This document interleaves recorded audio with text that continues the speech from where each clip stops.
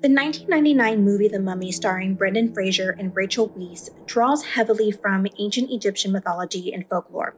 Now, the film revolves around the resurrection of an ancient Egyptian priest named Imhotep, who was cursed for attempting to resurrect his forbidden love, Anck-su-namun, and seeks revenge in the modern world. The mythology of ancient Egypt, including concepts of mummification, curses, and the afterlife, forms the spine of the film's narrative. Imhotep's resurrection taps into the belief in the power of spells and rituals, while the cursed artifacts in the Book of the Dead are inspired by Egyptian funerary practices. Now, the portrayal of the mummy as this vengeful supernatural entity draws from the fear associated with disturbing the dead in Egyptian culture. Now, this belief is deeply rooted in the ancient Egyptians' understanding of the afterlife and the sanctity of burial practices. It is thought that to disturb the body or the tomb's goods could bring about a curse over the grave robber or the intruder. Egyptian tombs and burial sites often have curses inscribed at the entrance or the walls of the tomb. One famous example is the so-called Curse of the Pharaohs, which is actually a modern term, but many tombs did have warnings against trespassers. Additionally, the film incorporated elements of Egyptian deities such as the god Anubis, who is depicted as overseeing the underworld and judgment of the dead, which is actually accurate in ancient Egyptian mythology. Aside from Anubis, the movie also introduces Horus. And who is Horus? Well, Horus is one of the most significant and complex deities in Egyptian mythology. Often depicted as a falcon or a man with the head of a falcon, Horus is primarily associated with kingship and the sky. And he embodies the divine right of the pharaohs to rule Egypt.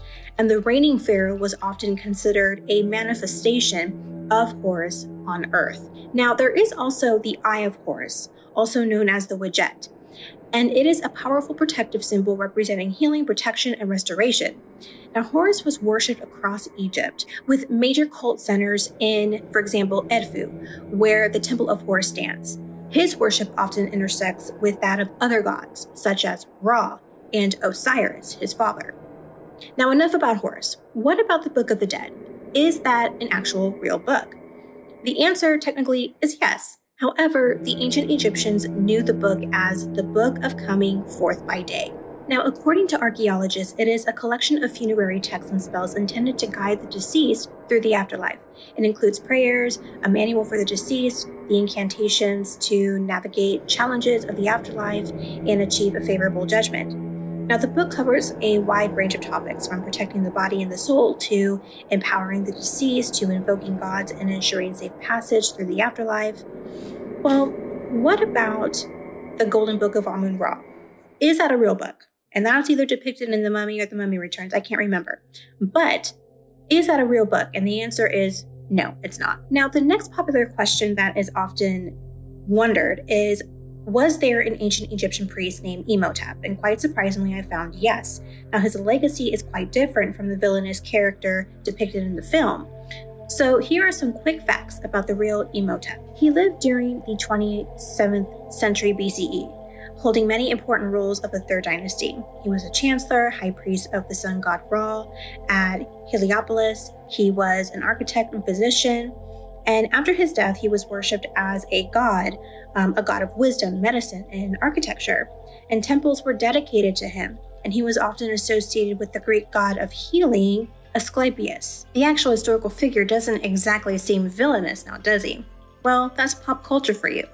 While The Mummy takes liberties with Egyptian mythology for entertainment purposes, it has effectively created a compelling narrative that blends adventure, horror, and the elements of ancient lore. Now, that is all that I have for you today for this video. Thank you so much for joining me in analyzing the myths, legends, and lore used in the 1999 movie The Mummy. In the next film that we analyze together, we will be examining the ancient Egyptian myths, legends, and lore of the Marvel series Moon Knight. Until then, please feel free to explore my myths, legends, and lore playlist. And as always, keep loving history and stay curious.